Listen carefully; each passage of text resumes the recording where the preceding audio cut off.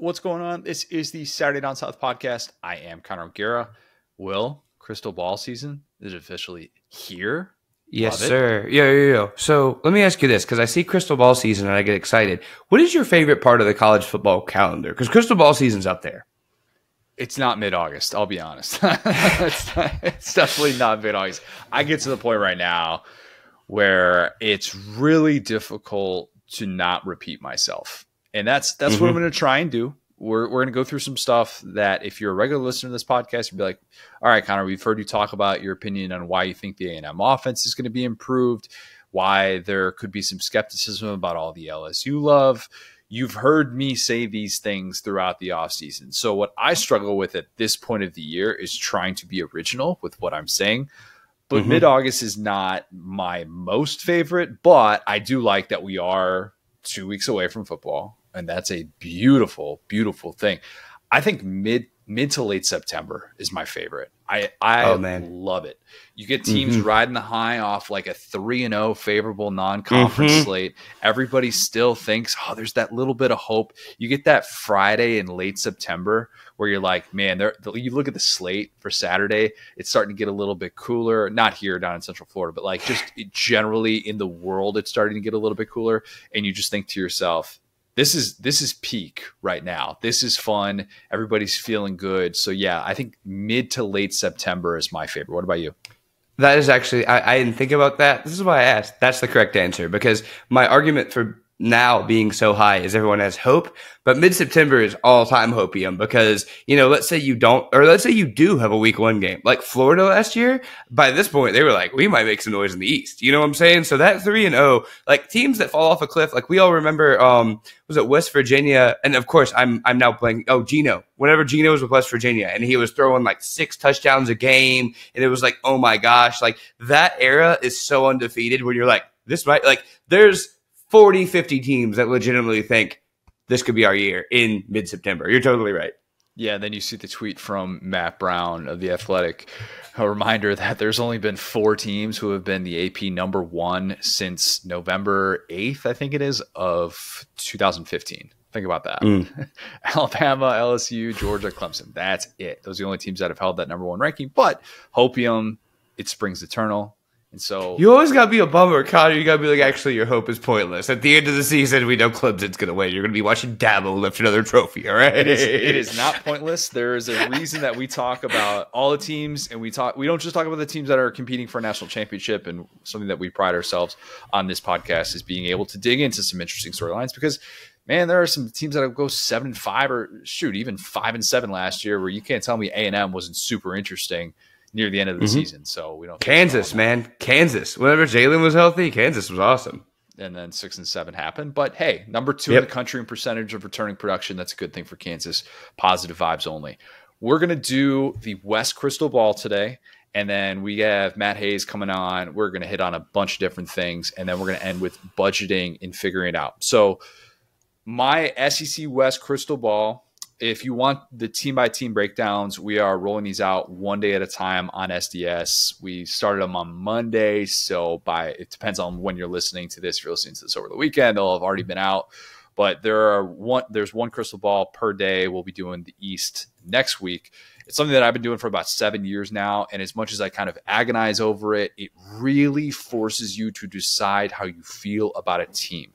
You can say that you really like a team, and then you sit down, you look at the schedule, and you're like, yikes, I have them going 7-5. I guess I don't really like them as much as I thought. And it's also why I tell everyone who questions my projections, not like, oh, how dare you question me? Like, no, like, of course, you should question me. It'd be weird if you didn't. But what I recommend everyone should do is sit down, full SEC schedule, every SEC team, and just go game by game. And you'll realize not everyone can go 10-2. It's really difficult. Don't just do your own team, because that's not fair. If you're just doing a projection of your own team, this projection, they're going to win this game here. To me, that's not the full way to do it. You have to be able to break down at least a full conference if you're going to do these things. Do everyone and just fill it out like an NCAA tournament bracket. Put it away, put it somewhere in safekeeping. Come back to it in a few months and just kind of see how you did.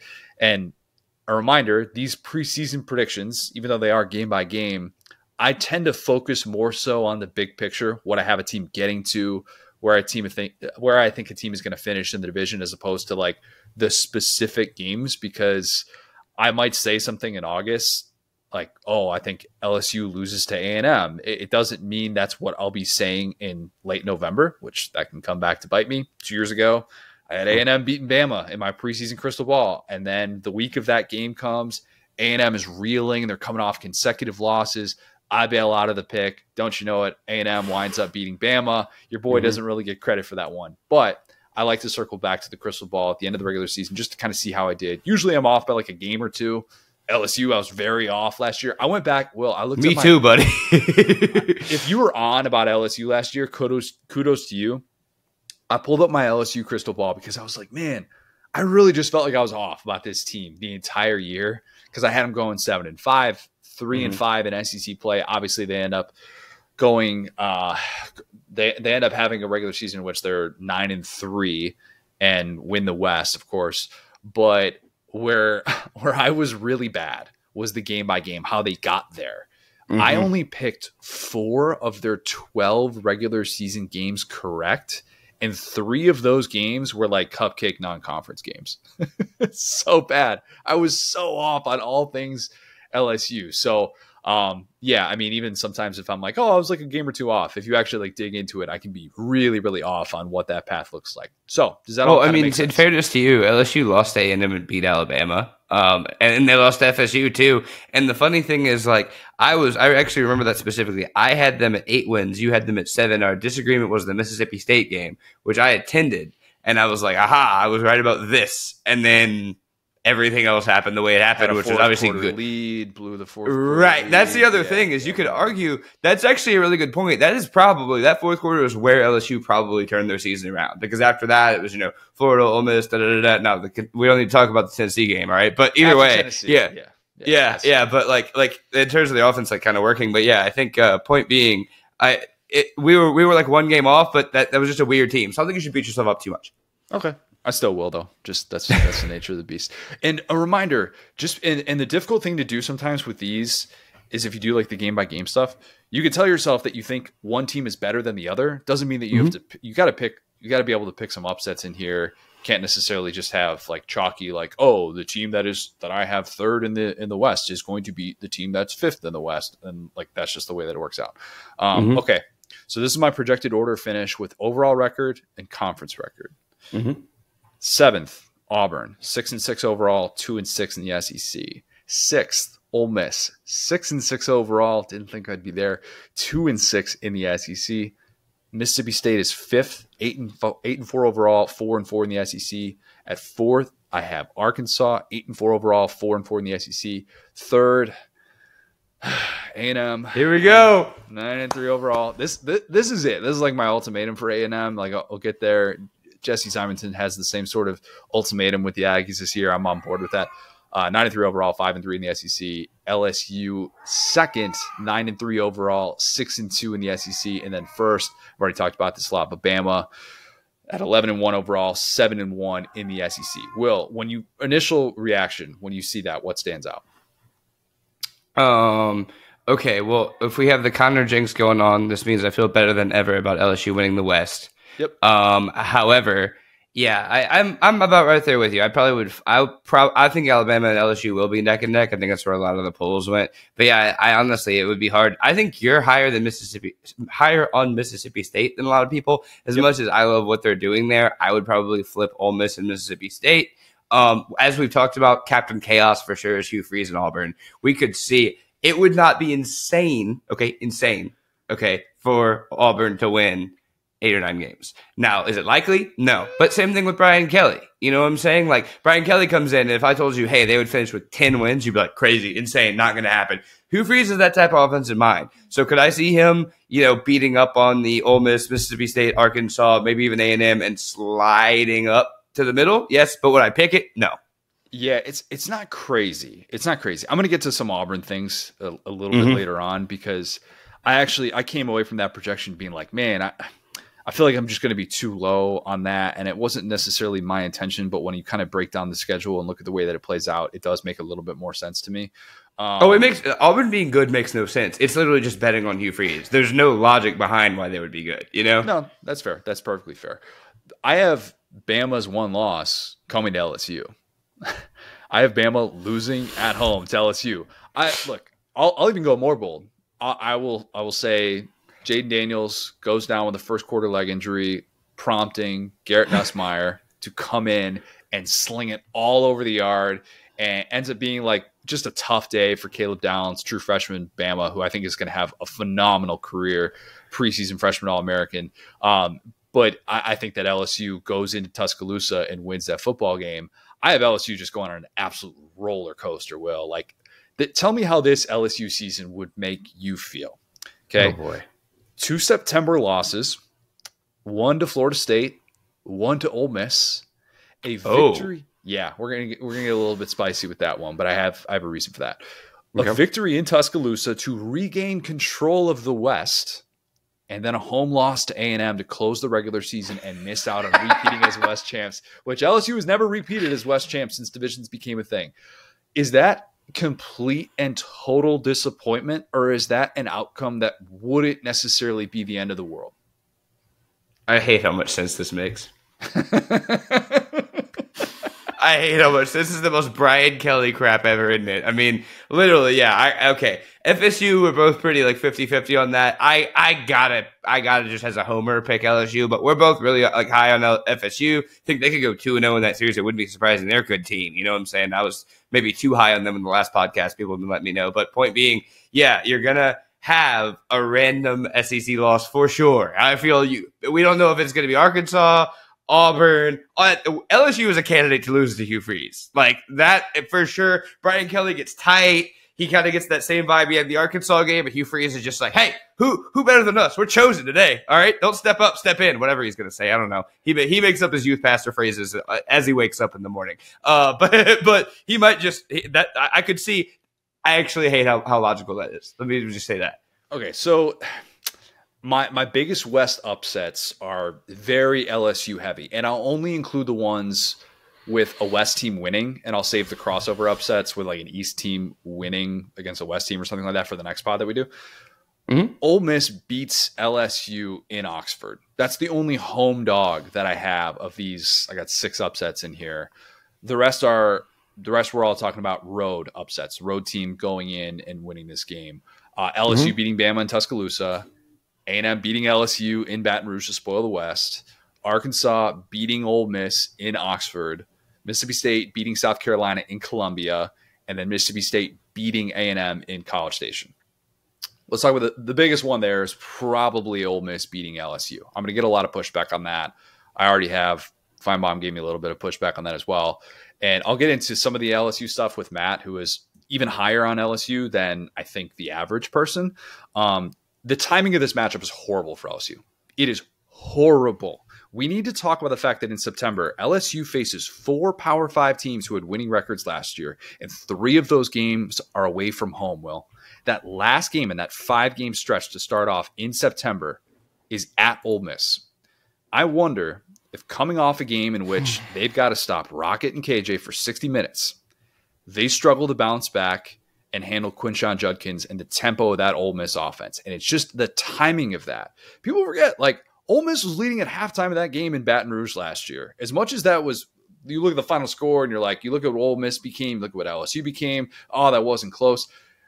Ole Miss was doing some things in the first half of that game, and then Jackson Dart throws that pick in the end zone early in the second half when it's 24-20. Phenomenal play by Joe Fouché, but it was an ill-advised throw that he shouldn't have made in the first place. And that game totally follows a different script. If you flipped the Ole Miss and Mississippi State games for LSU, I would have LSU getting through September 4-1. I would.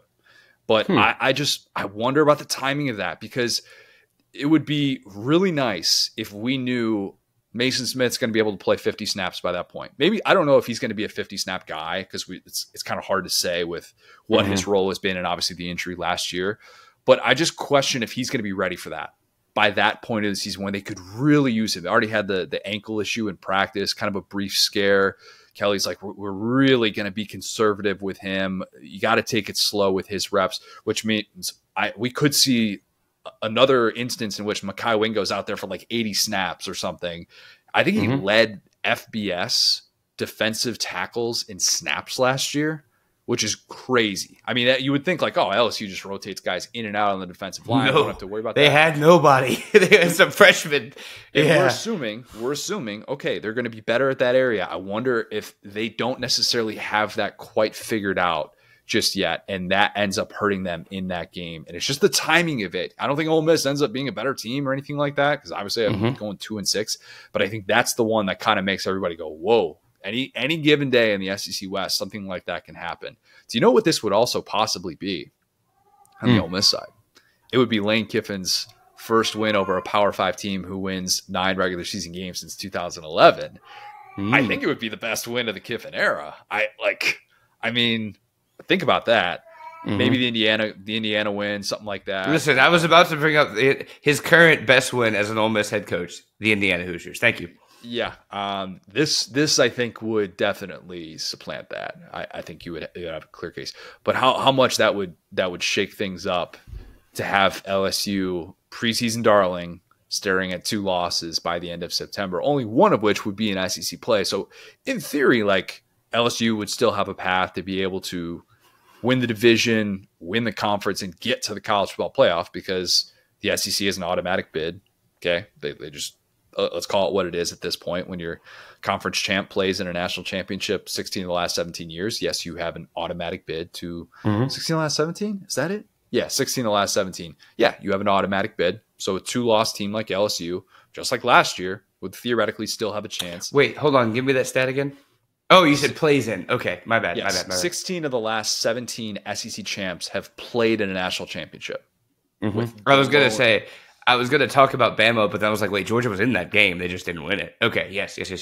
2014 Bama is the lone who did not make it to the SEC championship, or make it to the national championship, because they lost to Ohio State in the semifinal. Okay, so thoughts on that before I move on to the Ole Miss side of that? Anything? No, that stands out? I think, like you said, you got to pick something. It's like where everybody was giving you, mess last year for having to pick a Georgia loss. It's like teams don't just go. I mean, credit to what Georgia's done. It's very, very rare for a team to do what they've done. So, yeah, it's like you kind of had to read between the lines and try to find one. And then, of course, when they didn't lose that game, it was like, how could you think that? It's like every Bama team finds a way to either almost lose or actually lose to not that great of a team. Usually, a team worse than Bama, which is every team pretty much. So it's LSU is in a kind of a similar place where it's they're, especially if you factor in that they could beat Bama, it's you're going to end up losing to at least, hopefully not, but the team that beats them, if they beat Bama, is going to be worse than them. So it's which one, right? It could be Arkansas. I don't know why, but something about that game makes me feel good. Maybe I'll put that on the internet later. But I think that, and like we talked about, the script is very similar where Brian Kelly gets tight. First half, Brian Kelly is not that great of a coach, but somehow last year in that third and fourth quarter, they started cooking and getting loose. And so hopefully they improve on that. But yeah, there are plenty of head coaches or play callers in the SEC that could really jump on that this year. Yeah. So, I mean, I do think LSU will have moments where this team is as good as there is. They have national championship upside. And then you're reminded of, man, what it can look like in a given week. And I think the Ole Miss game ends up being one of those.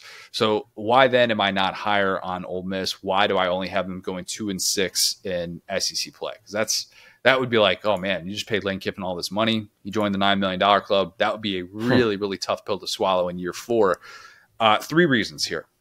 I've got skepticism that Jackson Dart is suddenly just past the turnover issues, and that he's just going to start looking like that dude against quality competition. I don't think he's about to be 2021 Matt Corral, despite all the optimism this offseason. And look, I've already done the 180. I said he's going to win the starting job. He is Spencer I was about Sanders. to say, what are the vibes there? Because I thought that was still an open competition.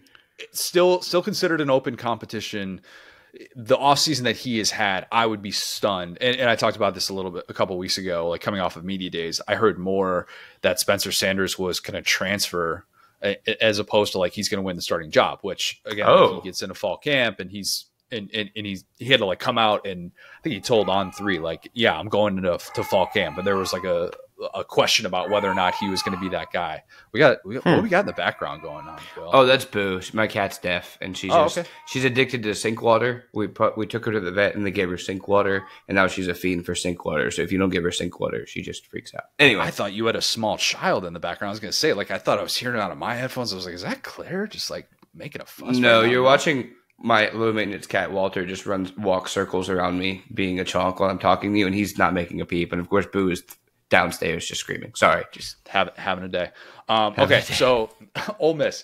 I think that Ole Miss is going to get into some of these obvious passing situations in which Dart's going to struggle. That's the thing that I have questions about.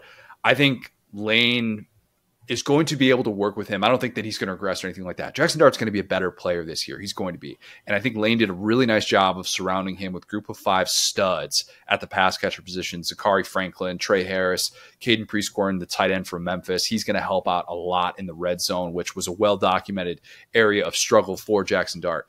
But I just have this lingering fear that Judkins is not going to be able to stay healthy for the entirety of this season. I worry about that. I don't like predicting injuries or anything like that, but he took on so many carries last year. He averaged 21.1 carries per game. Last time a true freshman Power 5 running back averaged 20 carries in a game, 20 carries for an entire season.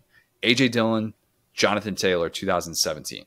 Like, Power 5 true freshmen do not get that kind of work, and he earned it. I mean, Herschel Walker's the only SEC true freshman who had more rushing yards than Quinshon Judkins.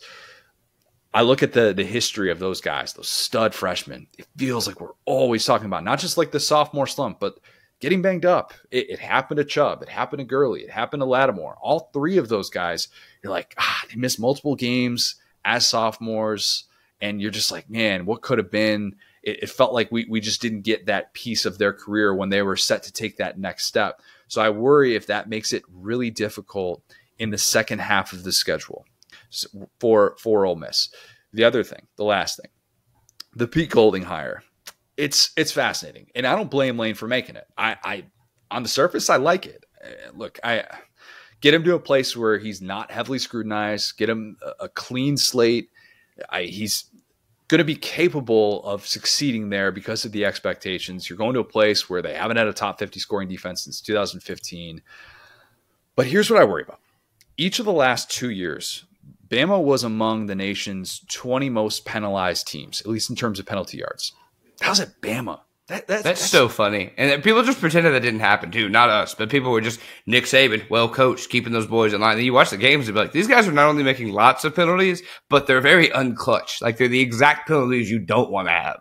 And people are like, people just like, the refs have it out for them. And look, whatever. If you want to break it down like game by game, I guess conspiracy theorists can throw that out there. But like, it was a 2-season deal. This isn't just like a 1-season thing. And no, that's not all. I'm not throwing that all on Pete Golding. And obviously some of that comes back to Saban. Some of it comes to Bill O'Brien. Some of it comes on the players, obviously. But I just wonder if it's a struggle. Year 1, new scheme.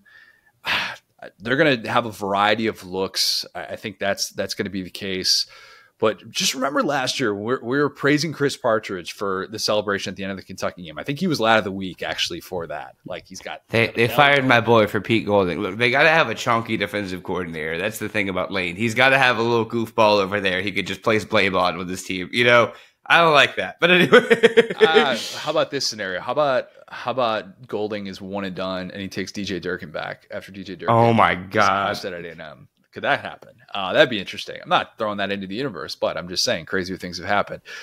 When that happened to Chris Partridge, we're like, hey, look, Ole Miss defense way better than we thought. How about them?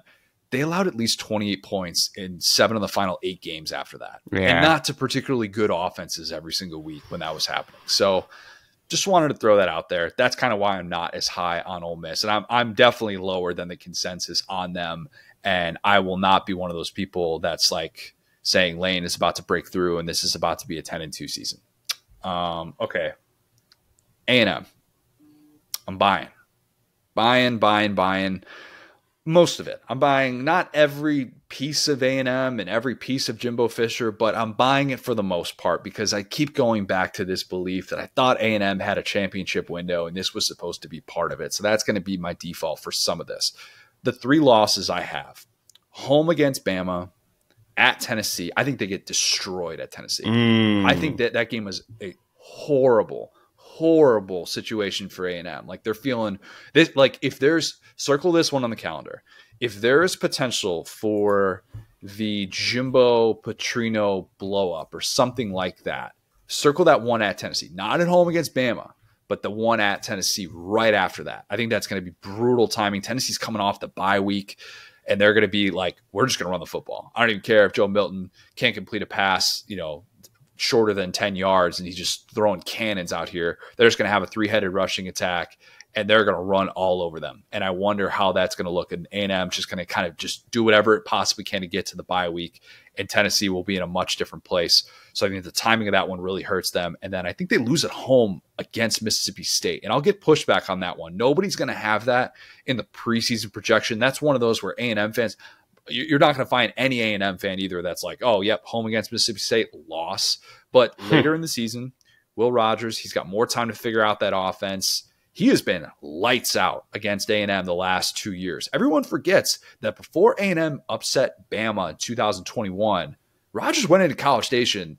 He played his tail off. And that atmosphere, I remember Tom Hart was calling that game, and he's like, they were trying to will A&M to a win that day, and they couldn't. Like, Will Rogers was too good, and that Mississippi State offense really kind of took off, and that was a nice run that he had in the middle of that season.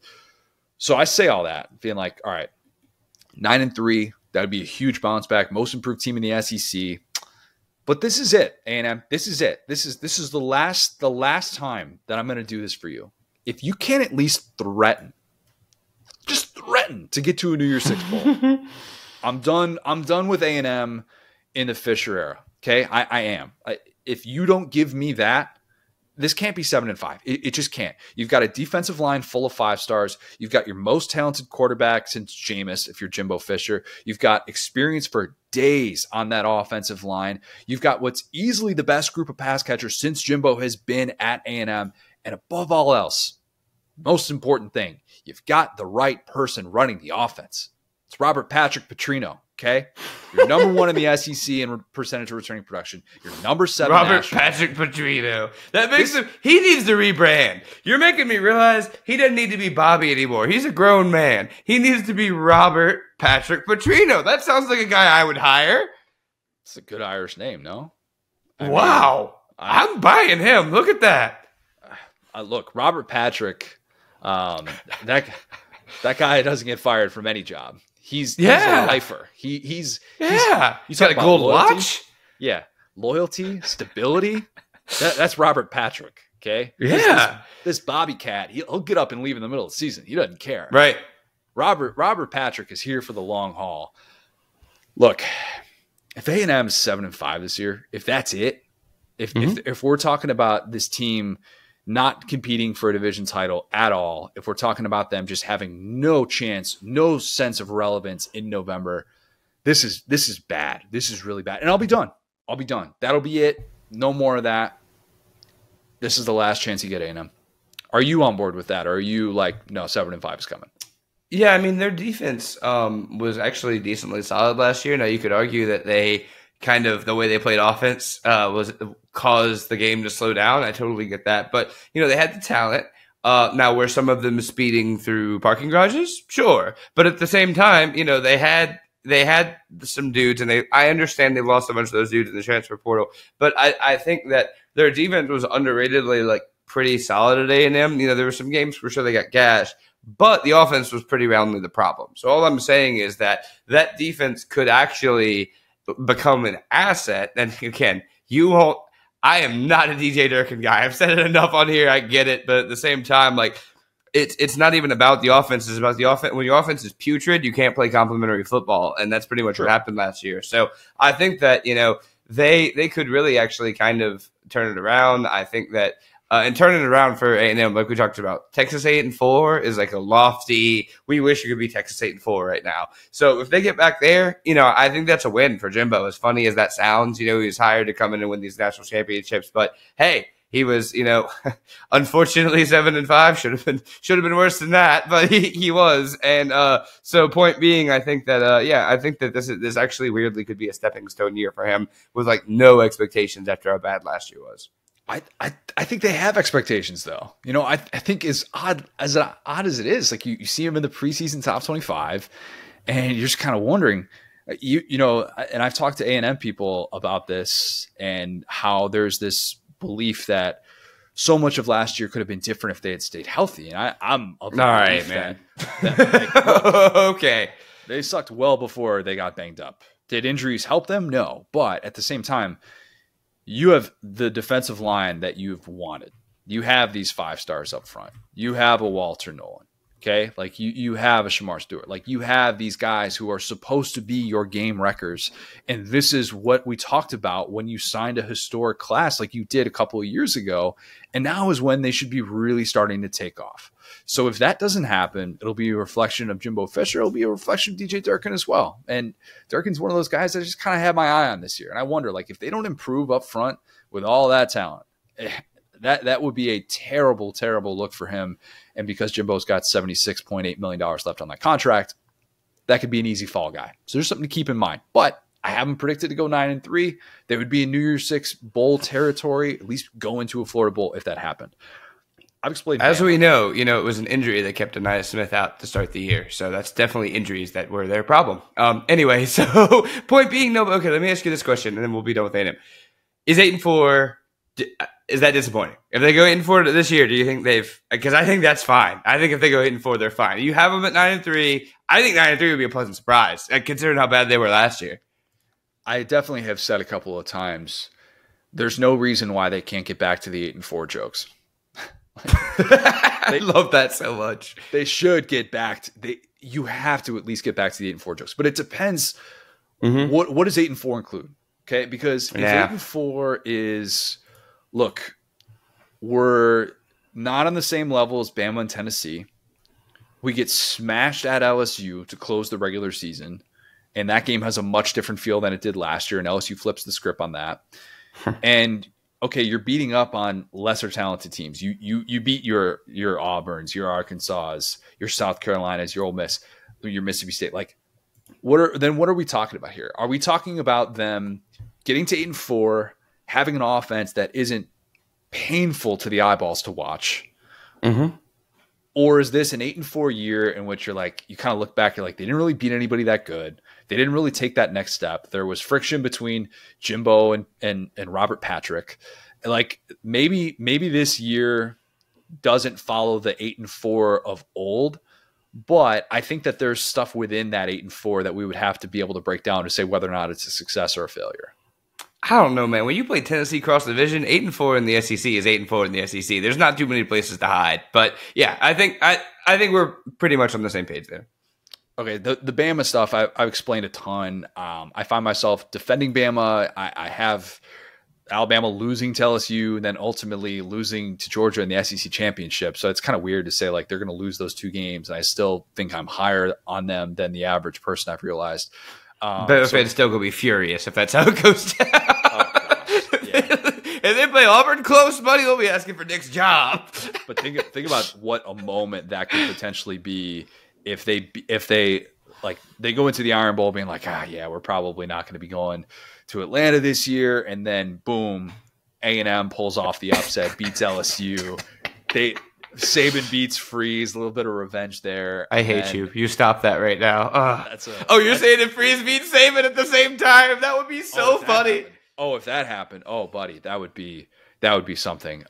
Look, hey, first year coaches at Auburn, giving pretty good some fits. I'm just saying, you go back to the overtime game. Bama was on the ropes a couple of years ago. Could have halted their playoff chances. Just throwing it out there. But look, I think that getting to 11-1 for this Bama team would still be getting back to joyless murder ball. You're going to see this offensive line take a step.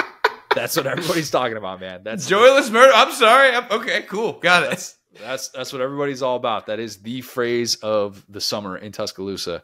Look, if they're getting to 11-1, they're figuring out the quarterback situation. The running back depth is a huge, huge win. Kevin Steele shows that he is still relevant in the college football landscape.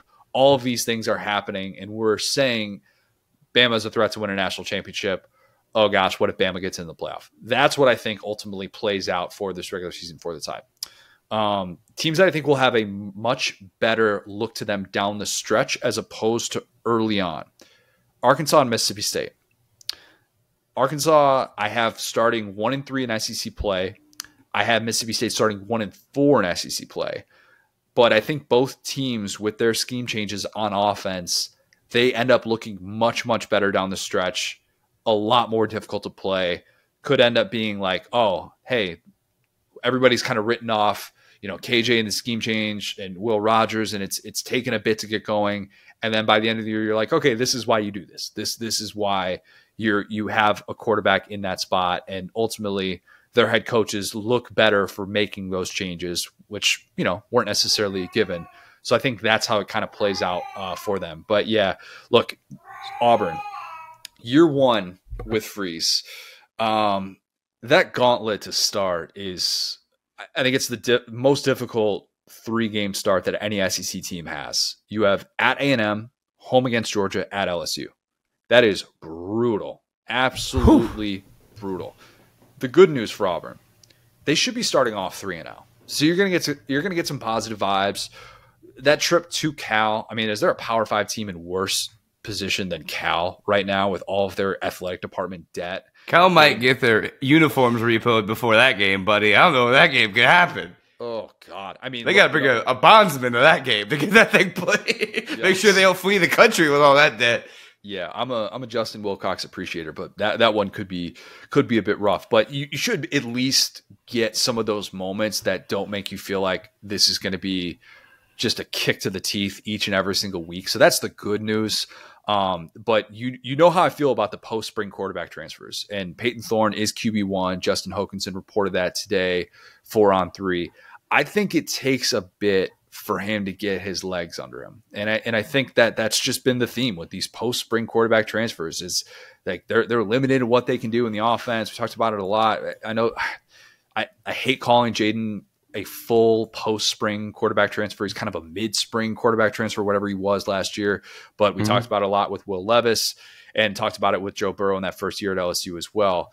And it's just also kind of hard to predict upsets for Auburn when we don't really know the Jarquez Hunter situation.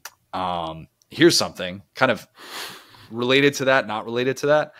Brian Matthews tweeted this. All the Auburn beat people were on top of this. Like as soon as they saw this, Garner Langlow left. He was like a second-team offensive lineman. He left the team in fall camp. He's no longer with the team. One of those situations.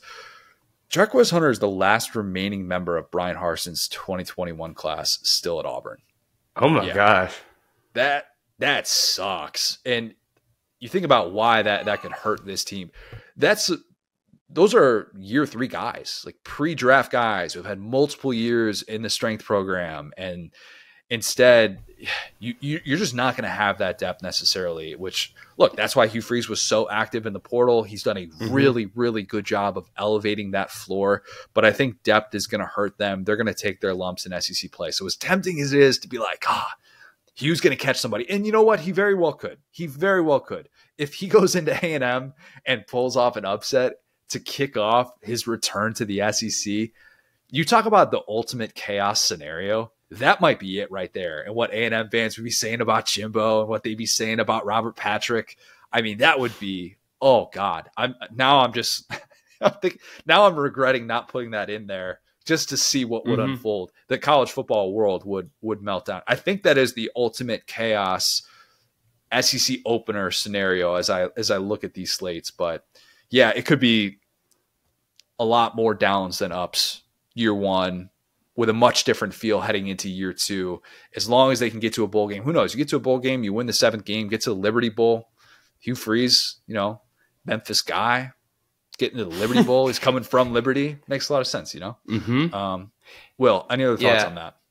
I'm looking here. Like you said, this out of conference schedule is like pretty basura, pretty terrible. So like, yeah, they could kind of, and that's one of those things like with Cal is I feel like Cal played it close to Ole Miss a couple of years, 5 or 6 years ago at this point. It's like you just never know what you're going to get out of Cal.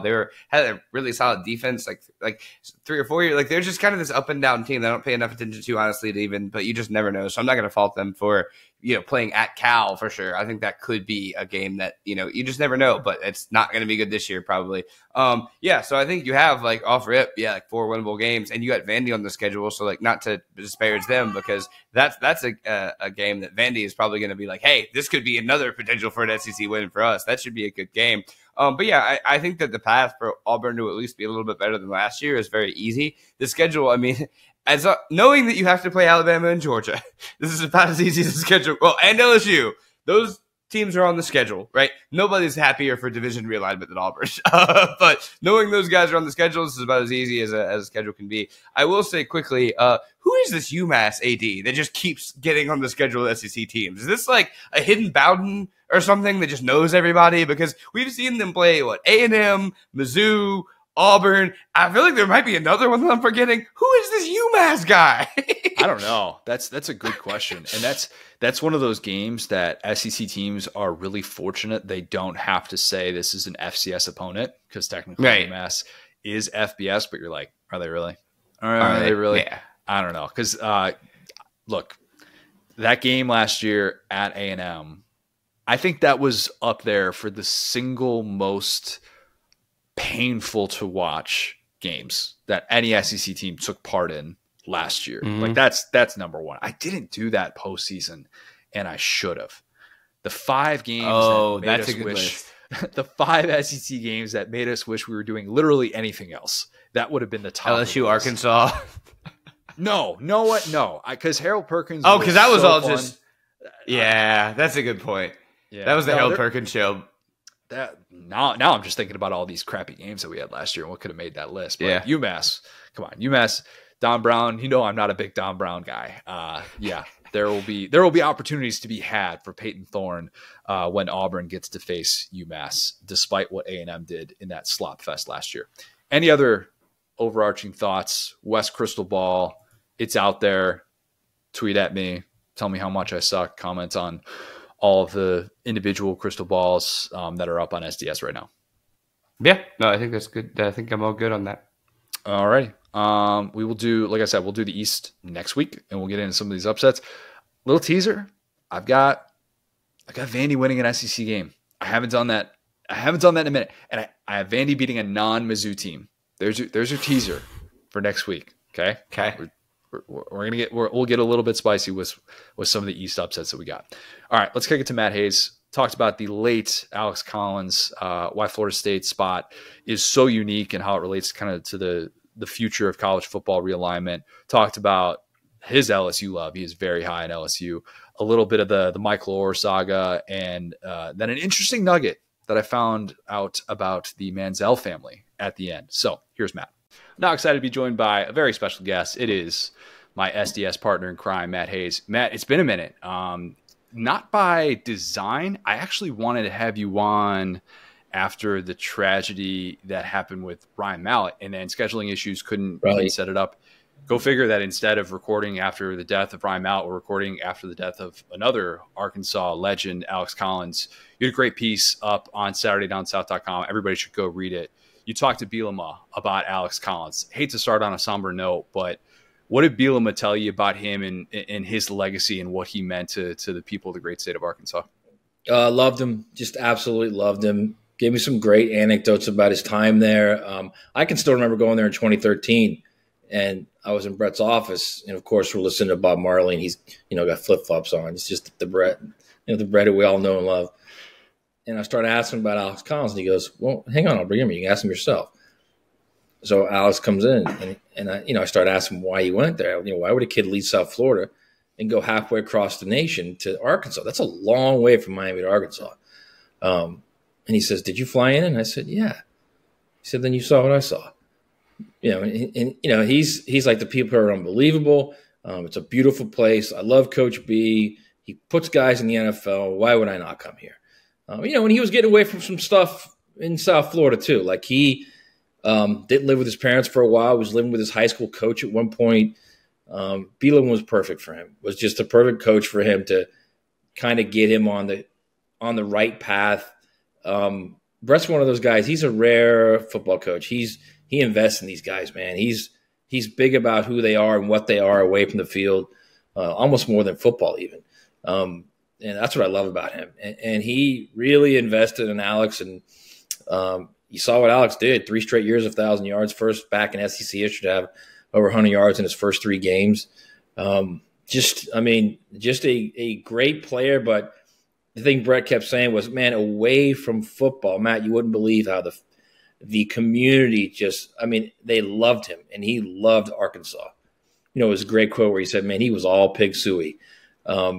He loved it. It's a tragic story, man. I mean, the most telling anecdote, and believe me, Brett choked up like 2 or 3 different times while we were talking over about 15 minutes. And he said, when Alex first got here, back then there was no NIL, but they got Pell Grant money. So he got one of his first Pell Grant checks. One of the first things he did was bought a motorcycle. And he didn't have a license, didn't know how to drive it. And he said, I had to tell him, Alex, park that thing. Until you get a license, until you take lessons and you figure out how to ride that thing, I don't want to see you on it. He said, the foreshadowing of that now is just too hard to even think about. And it's, just really, really unfortunate. It just breaks your heart hearing stuff like that. 28, man. Golly. And go figure, it was kind of on the heels of that like weird Sony Michel death rumor too. And yeah. Like it's crazy.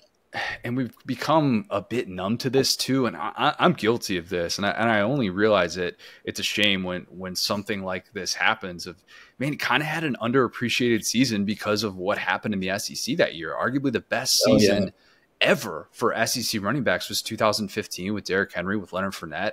And he's like kind of the forgotten guy. In any other year, we're like, oh yeah, that's first team all SEC. That's like all America worthy. Right. And he kind of gets forgot. He's like the 3rd best running back in his own division that season. Such a fun guy to watch play too, man. He ran so hard. You could always had a smile on his face, man. Always. Every time like he had his helmet off, the guy's smiling. The entire time I talked to him in 2013, he was smiling. Just a happy guy. Everybody always says that. Like you read the tributes on, can we still call it Twitter? On X. And just everybody saying, man, he's just the happiest guy, always smiling. It's unfortunate. Just really, really tragic. Yeah, the RG3 story I was reading that, a good extended look. It's who somebody is that people, like the viral video of him doing the Irish dancing and stuff. Right. And just like, man, this guy was full of life and definitely was a key piece in telling one of the, I think, interesting SEC stories of the 2010s and Brett Bielema. Okay, so on a very, very different note, something we've talked a lot about over the course of the last few weeks nationally, something that you've talked about on 1010XL, like Florida State, man. What in the world is next for Florida State? Because they put out the bat signal, and boy, to think that they're in this spot, given what they were entering in the first playoff, and you could have probably said at that time, there might not be 3 or 4 programs in all of college football that you'd rather be right now than Florida State. And instead, they're entering the new era of this college football world with so much uncertainty as a result of this grant of rights deal. Where in the world does Florida State go from here now that this deadline is passed? First off, I want to say this and be very clear about this. They don't have, what are they supposed to do right now? I don't blame them for doing everything they're doing. They're in the middle of the South, and every major college football playing university is going to be making double what they're making. So I don't blame them at all for what they're doing. But at the end of the day, where are they going to go? Even if they break the grant of rights, which no one thinks is possible, where are they going to go? The Big Ten's not going to take them. The SEC is not going to take them. So then what do they do? And I've been saying this for I don't know how long, and I know Florida State fans are all upset about it, but their best bet is to stay in the ACC, somehow figure out a way to either get out of that grant of rights or come up with a new conference that includes Stanford and Cal and, I don't know, maybe SMU, and try and get ESPN to redo the deal. I don't know how much more you're going to get, because why would ESPN give you that much more for that? Now, it does give ESPN the Saturday night windows, which is nice, which is a nice thing for them, but I don't know how much more they're going to get for that. But when you do that, at least if you bring in those 3, at the very least until 2036 ends, you can tell them, look, you're not going to get a full share. if we make 34 million or 35 million, you're going to get 20. And then what we're going to do is we're going to take that other 14 million, we're going to put it in our little kitty or whatever they're calling that thing, man. And the team that wins the league, or the teams that have, those 4 million, ratings games, then you get more money. That's what they're trying to do right now. That's the idea of what they're going to do.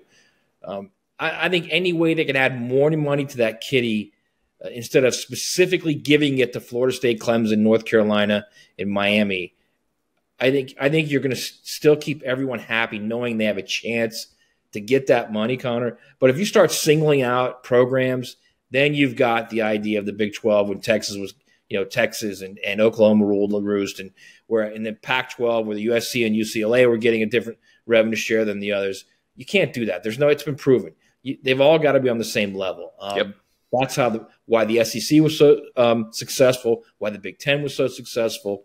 So I don't think you can do that. I guess, long story short, man, they've got to find a way to get as much money in that kitty to where they can say, look, Florida State, if you win the league, if you have X amount of 4 million games, you're going to get X amount of money, which then will allow them to kind of make up at least some of the difference between them and the SEC, and specifically their team they're going against, Florida, in the state of Florida.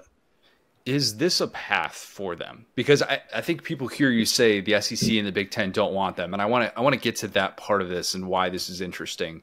But how Florida State remains relevant is getting whatever sort of – I'm not advocating for this. I'm saying if this is a path, then could they pursue this?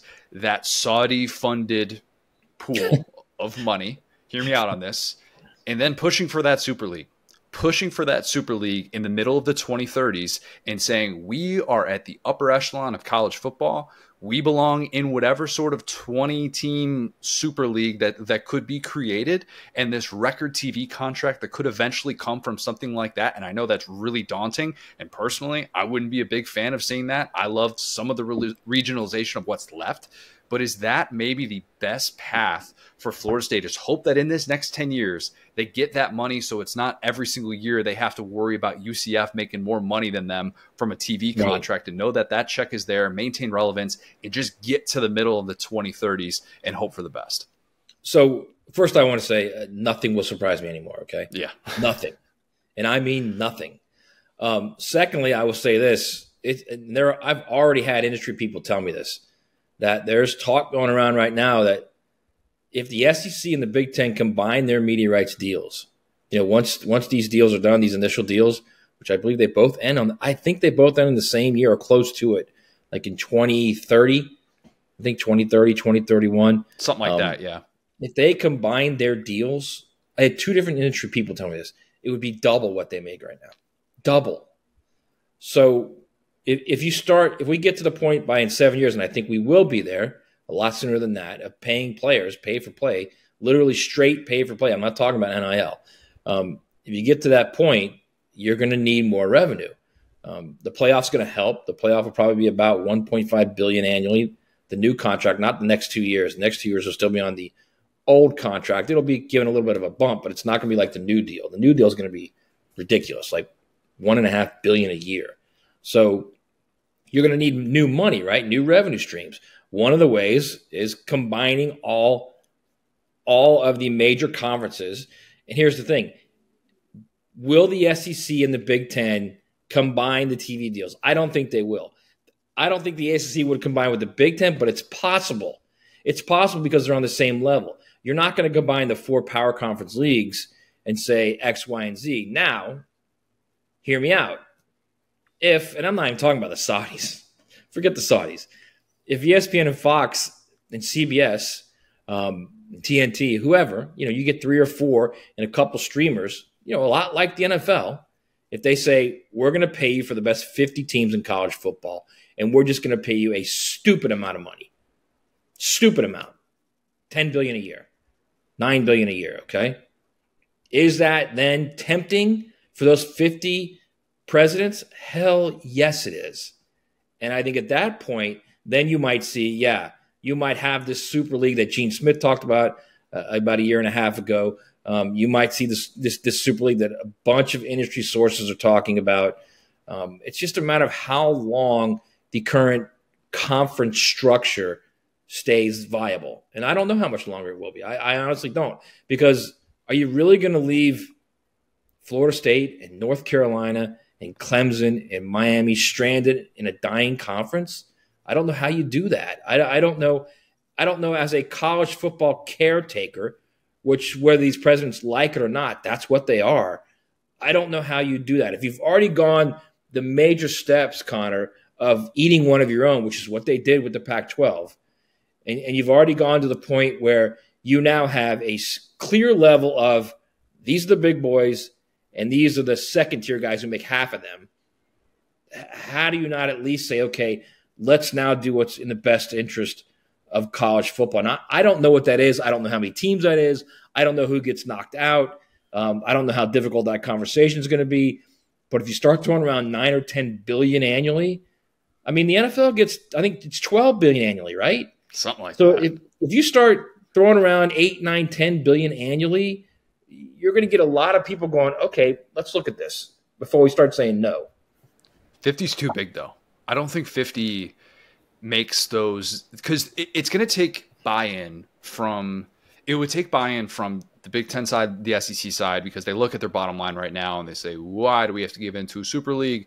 We're getting our own crazy contracts. Sure. You don't have to worry about that at any point. But like if that point comes and you would need those conferences to join forces and then take, maybe there's a new Big 12 power by that point and you're looking at maybe taking 2 from there and a few from the ACC and then just saying we're going to throw it all in the middle. We're going to have this 35 team, similar to the NFL model. And then this is kind of what it looks like. I think there are a lot of teams that are going to look at their contracts right now on the outside looking in and saying, that's our best hope. That is our best hope to stay relevant for the next 20, 30 years. And that's a terrifying thing. Like that is a really scary thing for college football fans because I guarantee you those wheels are already starting to turn. And that's the only way that you can kind of make up that deficit because the deficit is so significant and it's why we're at this point in college football. And it's too bad. Right. But for schools like Florida State and Clemson, it's kind of reality at this point. So listen, I have people ask me this question all the time. Well, if the NFL can travel, why is it so hard for college football to travel? It's not. The football travel is not a problem. It's the Olympic sports. I almost think what they did, Connor, is they got ahead of themselves. By expanding these conferences, the expanded conferences shouldn't have been the expanded conferences. It should have been the football league that we're talking about. Then everybody else stays in their conferences, the Olympic sports, and they just play like that. And then football pays for everything else like it always does, but you don't have these crazy travel issues for the secondary sports under football. And I'm including basketball, men's and women's, baseball. I'm including all the sports. Football goes away by itself. Still pays the bills, but goes away by itself as far as travel and stuff like that. Then you still have all the other conferences who are there and viable, and you have your way to have your NCAA tournament, to have your College World Series, to have your Softball World Series, all of that. You have your NCAA championships. Everything like that is still the same. I almost think they got ahead of themselves too much, and they started panicking, and they thought, okay, well, we need super conferences. And the reality is you don't need super conferences. You need one big association, 40 teams, 50 teams, whatever you want to call it. That's what you need. Football only. The rest of it is all the same how it always was.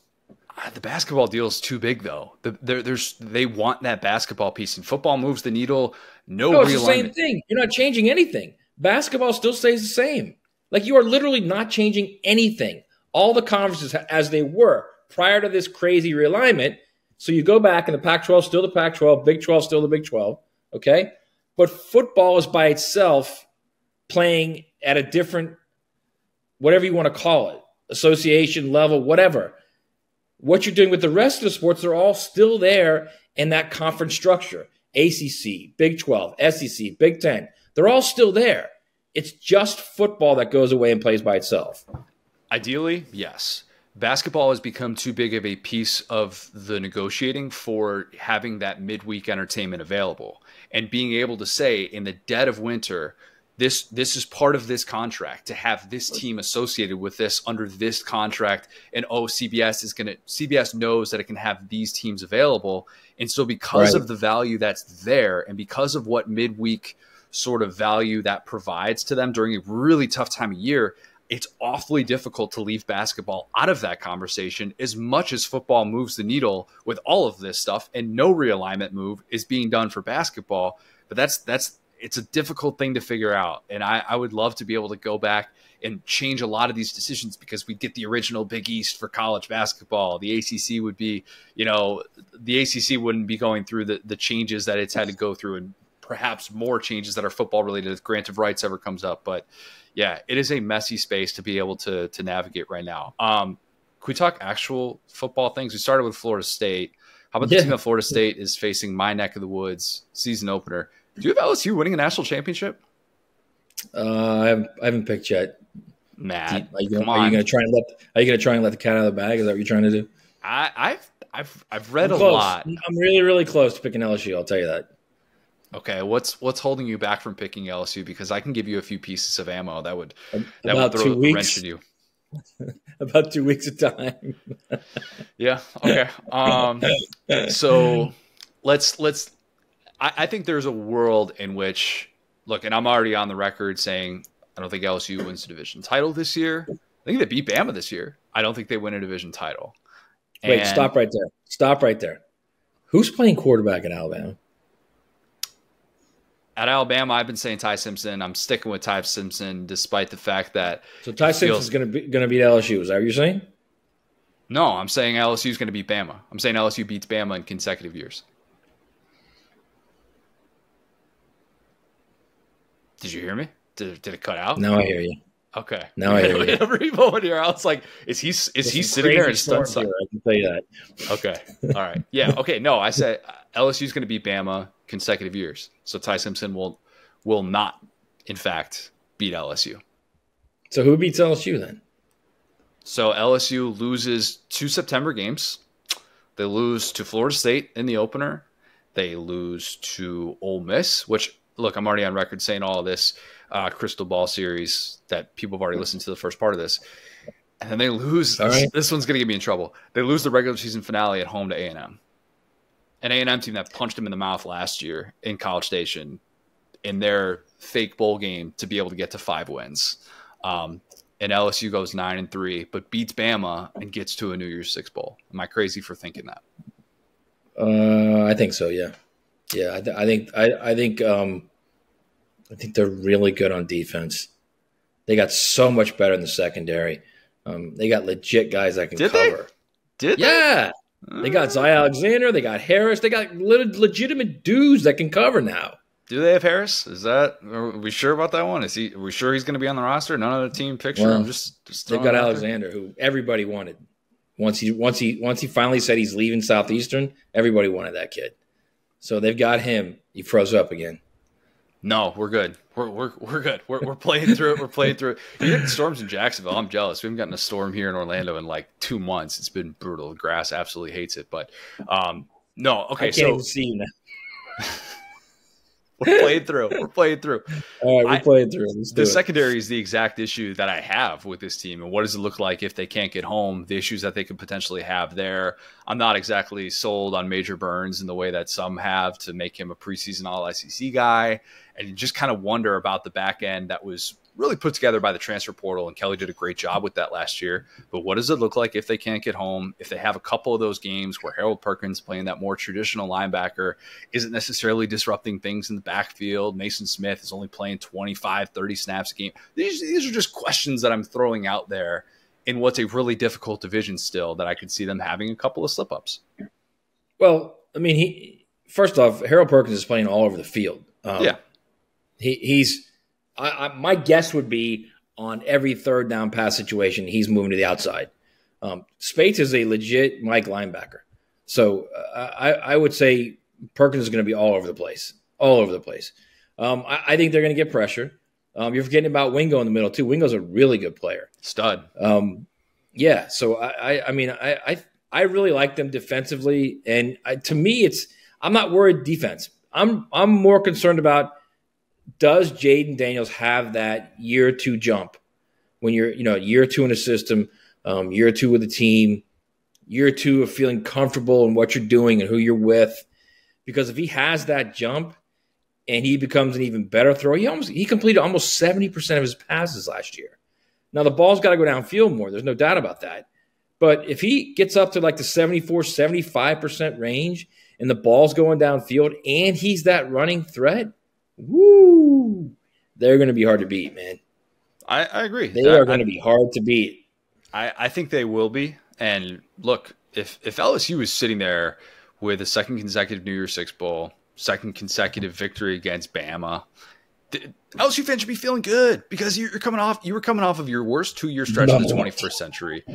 You should still be feeling all right. If you were sitting there going 10-3 in year 2 of the Kelly era, and I'm, giving them a bowl victory, a New Year's Six Bowl victory, like there are worse seasons, obviously, that you can have if you're LSU. You've seen what that floor looks like, but there are just parts of it where I'm just like, man, I look at that schedule, 4 of the first 5 games that they play, Power 5 teams with winning records. You got to face Ole Miss in that Week 5 game. You got to go on the road and slow down Quinshon Judkins.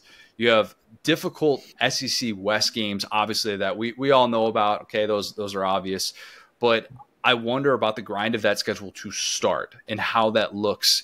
And if they run into a couple of these close games where they're like, man, we're just not quite on that level. And the one thing I'll say about Jaden, as much as I loved the transformation last year, is he in a spot where LSU fans would actually be more excited if they saw the backup as opposed to the starter? I mean, Tennessee might be another one of those teams, but if Garrett Nussmeier stepped in, especially after what he did against Georgia in the second half of that game, and they saw the way that he ran this offense, like, would LSU fans actually be like, "Ooh, all right, now we're cooking with gas"? All right, the Georgia game was over. Okay, let's be very clear. Let's be intellectually honest about that. That game was over. So it's pretty easy to start throwing up. It's pretty easy to throw up big numbers against a team that's basically playing very soft coverage and knowing they just got to get out of the game. All right, that's number one. Number two, I got 3 things to tell you. Number 2, if Nussmeier was the better quarterback, he'd be playing. No doubt about it. Brian Kelly is not a guy that fools around with quarterbacks. We went unbeaten in Cincinnati. They played 3 quarterbacks that year. So he's not a guy who worries about the quarterback's feelings. And then the last thing I want to tell you, as far as LSU, when you say, well, they got to play this guy, they got to play here, they got to play there, I'm going to give you the old Spurrier thing, okay? When he was asked that one time, he said, what do you mean we got to play them? They got to play us. And that's the way you got to look at it. If you're LSU, that's the way you look at it. They got to play us. We don't have to play them. Agreed.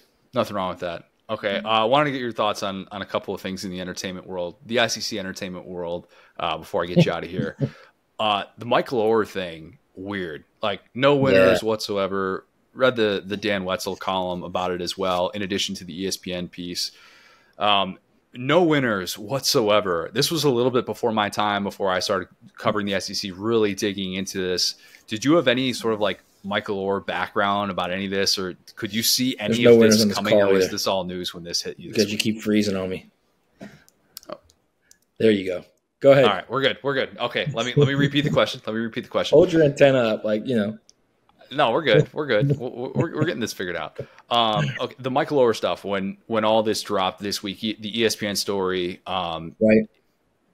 I didn't see any of this coming. I knew that there were some discrepancies in what was going on with, like, obviously, like some of the stuff that you've heard about the family over the years are kind of like, maybe it wasn't exactly what the movie portrayed it, and you heard some of that as well. But to think that they're kind of at little legal odds is just kind of a baffling thing. The Dan Wetzel column kind of shed some light on that as well. Had you heard any stories about any of this stuff in the past, that there was some sort of rift between them, or that this wasn't exactly what Hollywood had kind of made it seem like? So let me just say this, okay? What you saw and what you read and what was the big story late last week was a filing. You can write anything in a filing, literally anything. And I mean anything. I mean, you can write falsities, half-truths. You can write anything. You only have to prove it when you get actually in front of a judge or in front of a jury. So you can write anything. And that's only one filing we've seen. We haven't seen the response. We don't know what the response is going to be. When I saw that, I said, okay, it looks very odd, but I'm not jumping on that because I don't know what the response is going to be. You've got the plaintiff out here who's saying X, Y, and Z, and we don't know what the response is. We have no idea what the other side of the story is. So I don't know. I do know that clearly I don't even want to say adopted him, but they took him in, right? They helped him from where he was. He was not in a good place, clearly. My guess is they didn't see this big kid walking on the road and they thought, oh, let's make some money off this kid. I want to wait till everything's out there, man. I am not jumping to conclusions right now, specifically when you're talking about a former NFL player who, again, allegedly now is broke. And again, I don't know. I want to see everything, I guess is the best way for me to put it. Yeah, agreed. Just a bummer, though, that like one of those things. Yeah, of course. Like one of those cool stories, and then such a feel-good story, yeah. Yeah. Speaking of feel-good stories that we saw play out on our TVs, I teased this before we came on, a little interesting nugget that I was alerted of. So is this what you're going to spring on me, what you said before we got on? Yeah, it's exactly what I said. All right, let's hear it. So the Manziel doc on Netflix, right. We reviewed it last week. Really interesting stuff. Uncle Nate's role was fascinating in it. I thought one of the revelations from it was that he said that he made up the oil money thing, that the Manziels had gotten rich, had generational wealth from the oil stuff that was all made up as a cover-up for all of Johnny's spending that offseason going into the 2013 season. A very reliable person close to the situation informed me that Uncle Nate is lying about lying. And he's lying about lying? He is lying about lying, and that the family had, quote, burned through that oil money. It was burning through it. And that there was that oil money. And then the Manziel family had it. And that it had gone through that money. But the lie that Uncle Nate had told on the Netflix doc, where he's just like, yeah, I made it all up. We were led to believe that a certain, even people like Wright Thompson were duped from this detail, which if you're duping one of the great journalists of our generation, not just sports journalists, but just all journalists, you've done something probably pretty extraordinary. But apparently, as I have been told, there's paperwork that shows the Manziel family did indeed have that money, and that this lie that was a huge revelation in the Netflix doc, one of the few untold things that were actually like, whoa, was apparently the people the doc did not do their fact checking on Uncle Nate. This money did indeed exist, and Nate was doing this to make himself look good. Wasn't doing it to protect the family, from what I've been told, but was doing it to make himself look good and like he had a bigger role in this than what he than he actually did. So I just thought I'd spring that on you. Little interesting. Johnny addressed that. Johnny addressed it too in the documentary, didn't he? I thought Johnny addressed that too. Yeah. You think he was playing along? Yeah, I do. I really First off, the best part about the documentary, and this was after that too, there were two unbelievable spots when he said, right after the half game suspension, went right back to signing. That was phenomenal. Okay, that was number one. And then number two was when he got to the Browns, and the Browns GM calls his agent and says, "Hey, Johnny's not watching game tape." What do you mean he's not watching game tape? He has to watch something. No, 0.0 hours. And then they flash at Johnny. He goes, 0. How good must that cat have been in college football to watch no film and still do what he did? It's amazing. It needs to be up there with the Bo Jackson. I didn't work out. I didn't go to practice. Like, all right, Bo Jackson like lifted weights and all that stuff. Like, Herschel never lifted weights, right? Yeah, Herschel, just Herschel never push-ups lifted and sit-ups, right?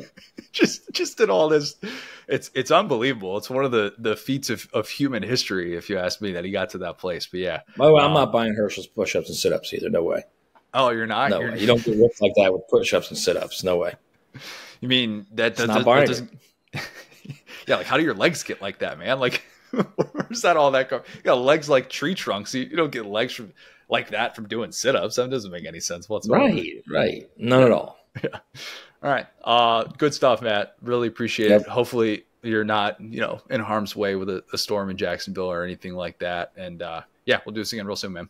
All right. Figuring out, we're talking budgeting. Will, do you keep a budget for your finances? That's a little bit redundant. Do you have a way to track your finances and stay on somewhat of a budget? Well, it's two separate questions. I track my finances. Do I stay to that budget? No. But I use this tool it's free. It's from Intuit. It's called Mint. So this is my one piece of advice, and I'll give lots of bad advice or personal faults, I guess. If you actually love this, it analyzes your bank account and groups it into groups. So you have food, utilities, all that stuff, makes it into a pie chart. And then you can break it down monthly, you can break it down weekly, however you want to break, it's like a sports reference for your finances. And then you could say, okay, well, last month I spent whatever, on like my food budget was huge last month. How do I cut that down? So I love Mint is free, and that's cool. That's what I use. Do you find yourself beating yourself up or holding yourself accountable when you blow your budget out the water? Depends on what I spend it on. I think that's the key. We have those moments, and Lauren does a fantastic job of leading this, and I contribute, but not in the way that she's sitting there with the spreadsheet, and we break it down by category, and we try and do it month by month. I mean, we do it month by month, but not necessarily at a specific date in the month. We'd like to be able to do that, but there'll be times where she's like, hey, I need 2 months worth of finances from you. And it's when she says 2 months worth of finances for me, she means like my credit card purchases, because we have joint account and she gets all of our stuff from within that. And we have certain numbers that we try and not exceed for whatever it is that we're talking about. Like, oh, how much are we going to spend per month on groceries? How much are we going to spend on gas, car insurance, whatever. And we log it and we say, let's stick to it. And then when we kind of look back, we're like, oh, well, you know what? We had to buy like birthday presents for this person. Like, oh, you know what? We had like a visitor in town. So like we were going to be eating out a little bit more and stuff. So, we couldn't necessarily stay on our budget there, but it's good that we at least track it, I think. But I've realized over the years that there are people who are so locked into their budget. Like my brother is really good at this and knows numbers very, very well. Has it down to not like to the dollar, and he's not that guy has a budget and is cheap. Like he's not sitting there being like, you know what, I'm over my budget for something. Like, hey, can you pick this up? He's not that guy, and he's not like, oh, I don't want to do this because I don't want to like go out to eat because they're just in Orlando. I don't want to go out to eat because we're a little bit high on our in that area for this month. He's not that guy, but he does such a good job of tracking it, and I'm jealous. And I wonder how many people actually go through in that way, because when you start getting money, and this is something that I didn't fully realize until I was living with Lauren. When you get money, there's nothing that's really telling you how to save. I wish we had financial literacy in high school. I wish we had more of it in college.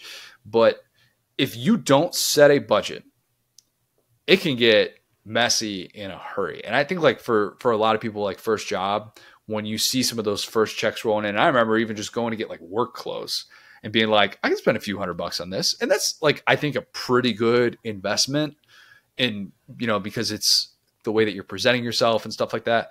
But I had nothing that was sticking me to a budget, nothing that was telling me how I should be saving and doing that. So I'm very, very grateful that I married someone who's on top of that, who would like literally moved apartments out of her first apartment in Lafayette and moved there because she's like, they raise rent like $100 or something like that per month. It was just like, I'd rather be able to cut back on this now, work the second job as well, because journalists get paid zero money. But yeah. Do you think that being in a relationship requires you to have a budget? Or is it something where like, that'd be ideal, but really it's kind of all about how you're wired and how you're wired as an individual? Yeah, dude, I actually think now that you say that, being in a relationship, I think helps because I think you have another person who you're accountable to. You know what I'm saying? Like, if I, like, what made me think of this topic, I was in London and I just bought like a night helmet. And I got here the other day and I was like, bro, what are you doing? I was like, it's cool. It's super cool. I love it. But I'm like, did you need that night helmet? And I'm like, if whatever, I'm not going to go into my relationship. There are good parts and bad parts of my relationship. But one thing is, like, I would not have bought that night helmet. The fact that you didn't show up the last 2 episodes wearing this night helmet, swing and a miss on your part. Huge missed opportunity. I mean, it would be terrible audio, but goodness gracious, Will. That is, we're going to be more visual. We're going to have our episodes on YouTube. Like, the people need to be able to see this night mask. Yeah. When you're... It's not a mask. It's a helmet. It's a helmet. Okay. A helmet that knights wear. I'm only picturing a football helmet. It must be middle of August or something.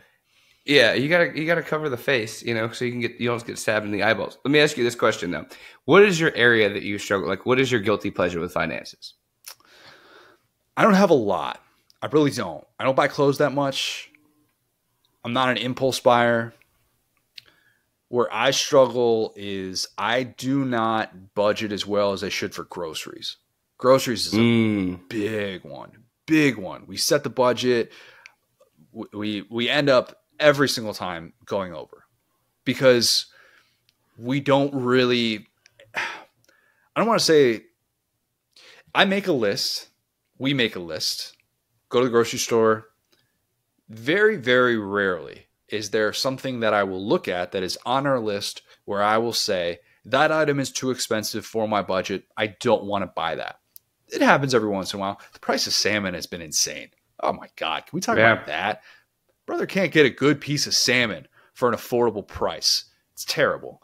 And I love salmon too. So that's a tough one to say no to. Connor's like 2 steps away from just like throwing on waiters and just catching his own salmon. He's just, this is ridiculous. I'll do what I got to do. Look, we went scalloping this time last year. I'll catch a salmon.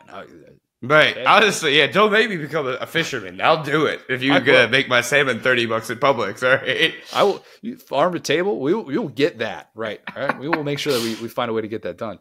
But that's probably my biggest issue is that I come back from the grocery store and I'm like, yeah, we spent like this much. We spent like 150, 175, like pretty easily, and I probably should show more restraint or be more budget savvy with planning our meal for the week. Oh, hey, there's chicken thighs are on sale this week. Let's do something with chicken thighs or something like that. Or, oh, hey, this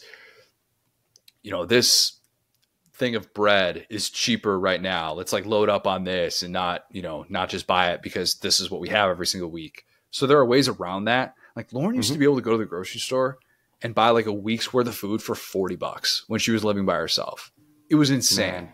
She would come, and then when she and I moved in, I was the problem. I was bad, and not impulse things, like all things that I think are within the norm. But I was the problem. I am the problem. That's my biggest one. How about you? I'm the problem. It's me. Yeah. So I told you I have a story that I want to just look you in the eyes as I tell this story and just imagine how you would have processed if this happened to you. So I'm on this road trip, at the spelling bee. And what I'm saying, I feel like we crushed it. Like we had like the best spelling bee ever. My team specifically was like team captain. We were giving people their assets. We were in the truck cutting down the spelling bee. We were doing our thing. We went and we were so ahead. We went and saw monuments. We were out there. I was sitting there. I was like, I'm so blessed. Like I feel like such an adult. My team is listening to me. Everybody's, on time. Everybody's doing their thing. Boom, boom, boom. So I get home and I realize something. So I don't know if you guys are working at a big company, you'll get these emails that are like, go fill out your T&E reports, your spending reports. I'm like, okay, cool. And I'm that dude who's just like, I usually like, don't really like, I keep pretty good records. So I'm just like, leave me alone. Whenever I'll kind of wait to the last like couple of days I can do it because I can do it really quickly. And I'm like, leave me alone. Don't email me. I'm still hanging out. I'm doing my thing. All right. So, the dude's like, hey, go do your T&E report. And I'm like, I got a couple more days than I thought. I was like, that's weird. He's like, no, go do your T&E report. And I'm like, okay. So I look in there. I realize, boom, while I'm on the spelling bee trip, I added my work card to my Uber account, right? So I add my work to my Uber account. Now, what I didn't know it was going to do is it mirrored it in my Uber Eats account. Oh, that's weird. That's a separate app. That's so weird that it would do that. So I thought, buddy, but it's one company and they're great at scamming people. So because, and mind you, I never set this, but because it was the newest form of payment, it became the default payment for my Uber Eats account. Now, after the spelling bee, one of my friends flew up there. We hung out up there, and then we came down. So she was staying with me, so I was ordering a bunch of Uber Eats. You know what I'm saying? After the spelling bee, I was having my little Jokic victory lap. We worked for months to get here. It went really well. I'm ordering Uber Eats, all right? So I opened this T&E thing. My brother, I spent $500 on a company card on Uber Eats. Wait. Before I react to this, I need details. Are we talking $500 in over the course of a week? A month. And with 2 people for about half of it. Okay. So I'm trying to... That's not as bad as I thought you were going to say. I thought you were going to say way worse. $500 over the course of a month with 2 people. That's the key thing to remember. Yeah. So if you're just looking at it, okay, that'd be like I spent $250 on myself for Uber Eats for this month. If you want to break that down per day, then we're talking some quick math. Talking like, okay, that's a lot of money. Yeah, it's a lot of money. That's bad, but I get it. I mean, the Uber Eats convenience is something that I have not gotten into until having a baby. Yeah. That changed everything, though. Like when people just got us Uber Eats gift cards and Grubhub and stuff like that and DoorDash, and it was beautiful. And look, the upcharge is significant, but if it's free money that somebody's already given you because they're like, oh, how about new parents? You're like, just whatever it takes. The convenience of it is fantastic. $500 is a lot. That's a lot, Will. I want you to. I was sitting there. I went from horrified to like, oh my god, like because they thought I was like trying to scam them for like a split second. And I was like, okay, I'll do this. How do I do this? How do I do this? They go, you're gonna have to write us a check. So then my fat self had to go write a check for $500 and go to the FedEx so I could track it and send them a tracking number and say, hi, yes, I'm fat and I spent $500 on Uber Eats on your dime. Go ahead and take this. Here's the exact $500 I spent. Take it. Like, because I said, can you please just take it out of my paycheck, man? You're the ones paying me. They were like, no. I'm like, oh my God, this is my nightmare. I feel like this is Weight Watchers. Anyway, so that's my story. Like the aspect that was scary was the dude kind of like quote unquote catching me and me being like, I'm sorry, but he could have been way scarier about it. But yeah, that's Uber Eats is my advice. Yeah. Okay. So there's a little bit of embarrassment there that's associated with that. That it's one thing if you're spending that on yourself and you're the person that has to see that on your statement, but then your company sees it as well. Yeah. All right. That's a tough look. I understand. That is a tough pill to swallow. Okay. Let's go to the Saturday Down South podcast Facebook group. Some great responses here. Let's start with this one from Kobe Black. Kobe says, here's what has worked for us. We have 2 accounts, one for bills and one for weekly spending. When I get paid, tithes come out first, then a predetermined amount goes into savings/bills account. The rest that is left in our joint checking is for weekly spending. My wife knows that she can spend whatever is in there until the next Friday. I get paid weekly. That way, bills are always covered without any worry of overspending. Yeah, the 2 account thing can be difficult to track. I think it's more difficult to track than one because then it's like, oh, well, you get your spending money and I have my spending money if you're in a relationship or something like that. But sometimes it can be really beneficial to see it and see like how you're spending and see, okay, are you blowing out of your budget, whatever it is, and is one person spending way more than another? That's kind of nice as well. The way that we set it up, we have like a joint account and then we each have our credit cards, which like my credit card is like pays a couple of regular bills. If I'm out for work stuff, that's usually what I use. And then like Lauren has a credit card that she'll use for, to get miles and stuff like that or whatever, like buying presents for one another or something like that. We do that on our credit cards, whatever. But yeah, there's not, and it all gets factored into the same spreadsheet at the end of the month. But having 2 accounts can be difficult. But if it's worked for you, that's all that really matters. And if you know, hey, I can spend this much money for an allotted period of time, that's really, really important. Now, the question is, what does that mean? My wife knows that she can spend whatever is in there. Mm-hmm. So does any of that money go towards like non-bill related things? Like, okay, you want to go get a haircut, something like that. Oh, you want to, you need to be able to pay for a gift for your mom or something like that. Is that part of it? Like, is that part of your money that's just there, or is that part of your bills? Like, being super, super specific is something that I have found to be really helpful and also really difficult, because sometimes you're like, well, crap, like, how do you make a budget for this? This is something that I had to be able to spend money on. It's just a matter of kind of laying down those parameters. Like, all right, how much am I going to spend on a gift for somebody? How much am I going to spend on a haircut, whatever that looks like? But if you got a system like that works for you, then more power to you. And obviously, you're making it work. Let's go to this one from Wes Medeiros. Wes says, I asked my wife how much money we have. Look, Wes. Good answer, man.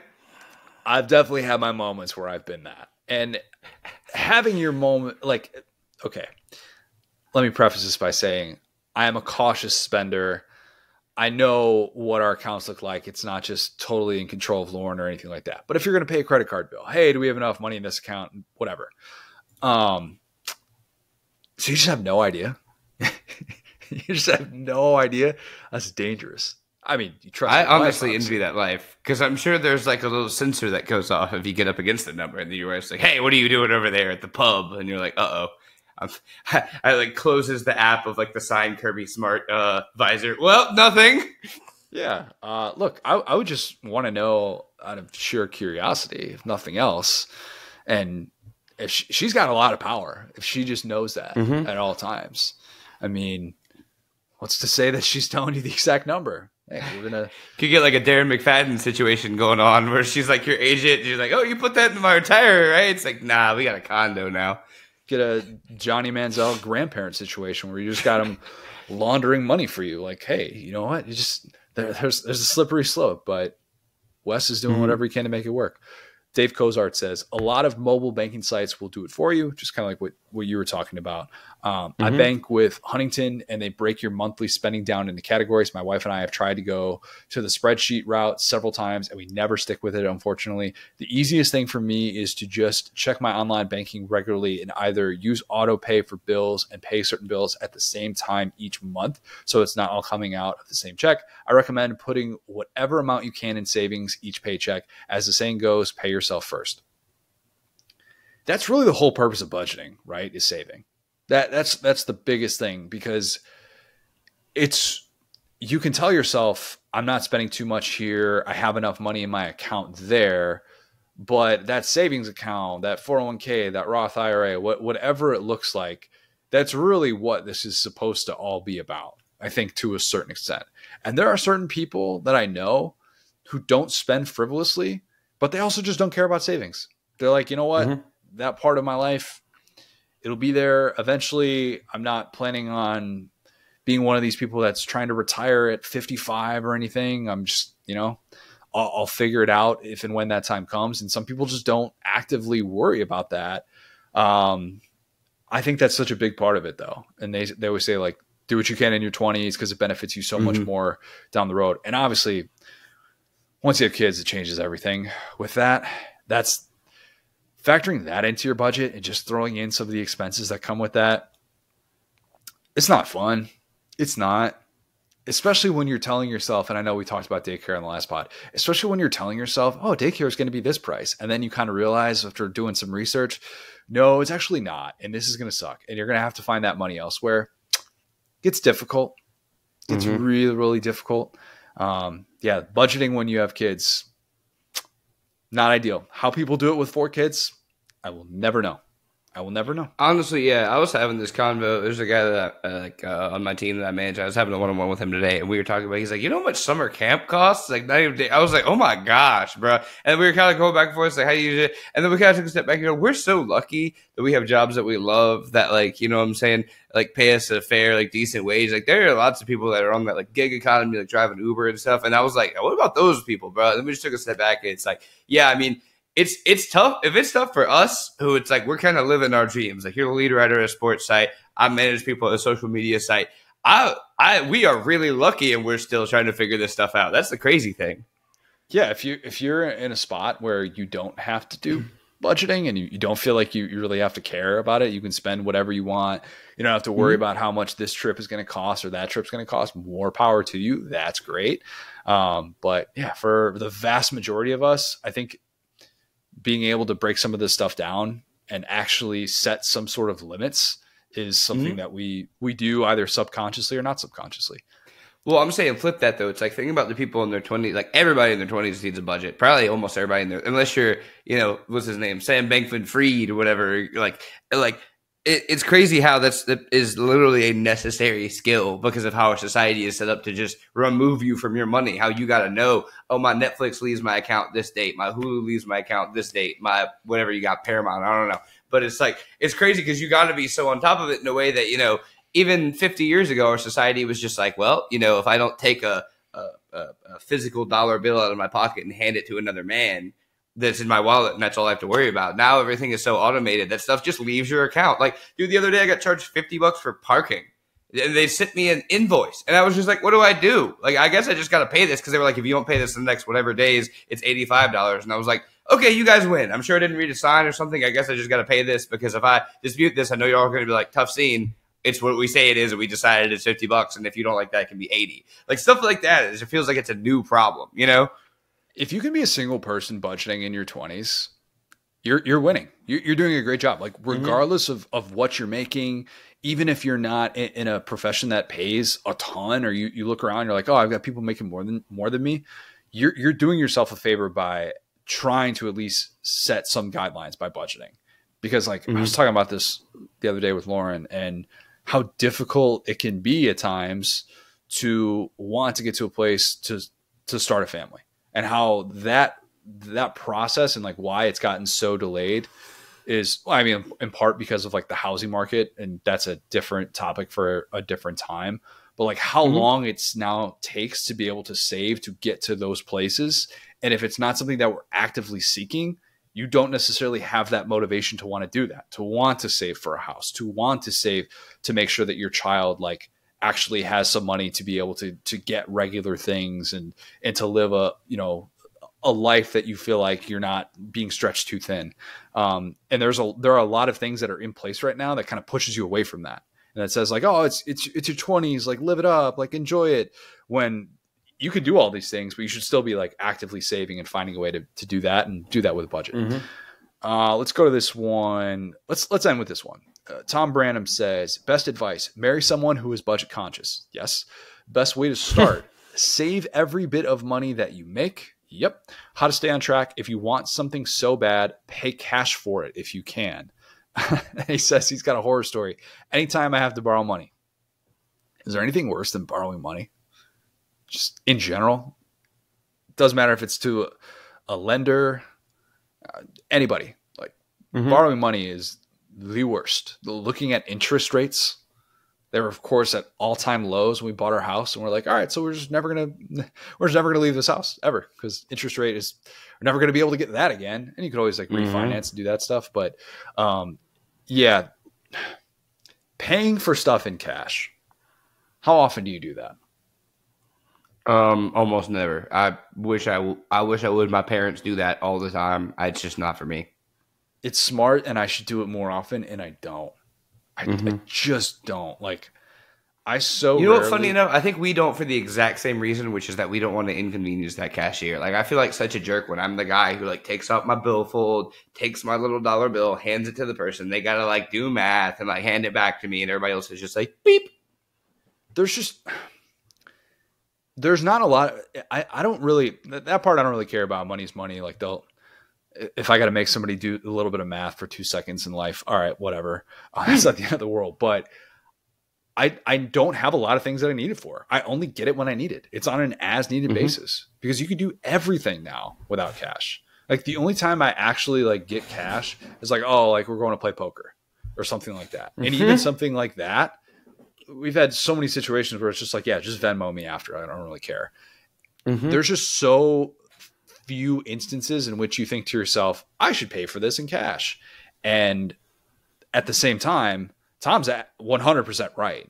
If you pay for something in cash and you see what that looks like if you instead took your Uber Eats bill and just paid for it strictly in cash, how much fright you would have, like giving that person money every single time, be like, oh, let me pull up my wad of 20s to be able to pay for this. I'm not saying you're spending that kind of money on every single meal. No, you're right, bro. That's a really good point. If there was like a pay at the door option, like there's with pizza, and you're just like, here you go. Yeah. Maybe like going out to a restaurant or ordering food. If you set that precedent of always paying for it in cash, that would probably make a big difference. It really would. There's something about that. Like when you get the bill and you've spent probably, a little bit beyond your means or whatever, you got drinks, you got appetizers, maybe you're really hungry, you had a dessert, and then you get that bill and there's something that is just so emotionless about signing off on it. You're just like, whatever, as opposed to actually pulling out your wallet and being like, okay, we got to get a few bills out here. Oh, I got to actively think about how I want to tip in cash. Like there is a much different feeling, much more painful feeling that would probably be really smart that I will not be doing anytime soon. I can honestly say. I mean, I'd like to. You know what? I'm gonna try every time I go out to lunch or whatever. I'm gonna try to pay cash. It's not in that spot. It's actually a baller move. I'll try that. How about you invent the app Uber Cash? You can do whatever you want. You can get a ride. You can get Uber Eats. Everything goes. But instead of having a card linked to your account, it's just cash. Nothing else. That would work. Old West economy. You pay for a ride in gold. Actually, that's the new currency. I've become Rick Harrison from Pawn Stars, and people are just walking up to me and doing commerce with me in cash. I'll give you $20 for it. That's the old Rick Harrison. Okay, I think that's a wrap. Like I said, we're gonna do East Crystal Ball next week. We're getting closer. Everybody. That's good. We're almost there. You bummed me out about LSU. I'm not excited anymore. Oh, I'm sorry. I didn't mean to do that. Hey, who knows? Maybe I just opened the door for LSU to win a national championship, and I'll get cold take really hard. Wouldn't be the first time. Would not be the last. Leave us a 5-star review. Subscribe to this podcast. Follow us on X. Still don't like saying that. At the SDS Pod. Just call it Twitter. Be the change you want to see in this world. I know, right? Be the change. Join the Facebook group. Hear your name read on air with Figuring Out or Bold and Brash. Thanks, guys. Talk soon.